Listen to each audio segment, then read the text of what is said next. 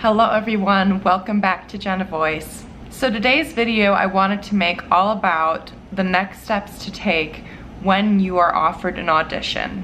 You've made it to the next step, but now you have to get ready for the really tough part, which is the live audition. Dealing with that kind of pressure can be really overwhelming, so here are some helpful steps that I've put together that will help you prepare yourself for that moment. So first of all, logistically, you need to organize your traveling and your housing situation, assuming this is out of state for you or out of town at least. Unfortunately, a lot of programs will only give you maybe 2 weeks notice. So if you need to buy a plane ticket or a train ticket, you should do that as soon as possible before prices go up even higher, and figure out where you're going to stay while you are there. If you are on a budget like a lot of singers out there, I would highly recommend looking into Airbnb for a place to stay for a night or two, depending on how long you're at that location for auditioning.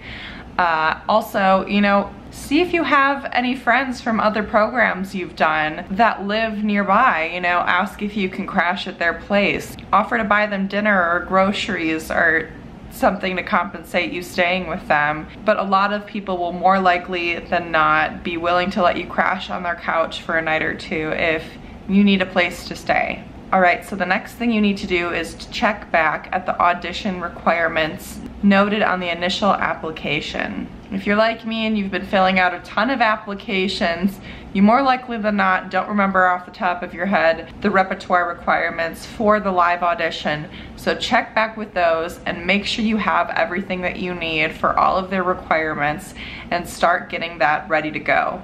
My next tip is to practice the audition. Actually rehearse your time walking into the room, introducing yourself, picking the first piece you're going to sing, introducing that piece, and all those sort of logistics. Even practicing in your heels if you're a girl can be really helpful in making you more comfortable in feeling out how this audition might go. Of course, we can never predict how the space is going to look, what our accompanist will sound like if we're going out of town, all of these variables that we don't have control over, but we do have control over how we introduce ourselves, how we walk into a room, how we introduce our first piece, and the more you practice that, the more comfortable you will feel with that.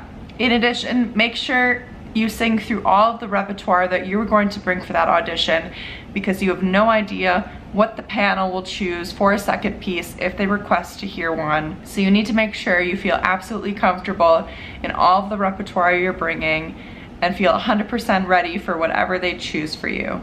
And finally, as it gets closer to the live audition, you need to get all of your materials together. Make sure your resume is updated and printed, as well as your headshot if they ask for it. Even if they don't, just bring some just in case, as well as a rep list, and bring a few copies of each just in case something gets damaged.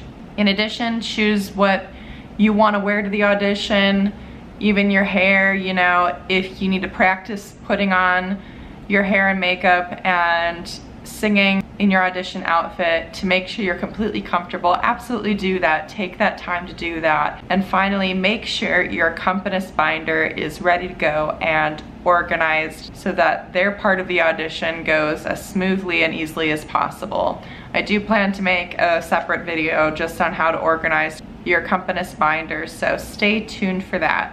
Alright everyone, so those are my tips on getting ready for the live audition. I hope you found this video to be helpful. If you want to share it with your singer friends, please do so. And if you have a live audition coming up, I wish you all the best. Please give this video a thumbs up, and as always, if you have not subscribed already, please do to keep up with more videos like this one.